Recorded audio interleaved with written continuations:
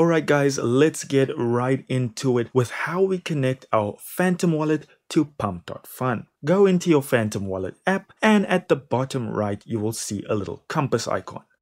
Tap on that and then from there you want to go to Sites. On the next page you will see Pump.fun. From there you want to hit Connect Wallet on the top left hand side of the screen and that will prompt you to log in.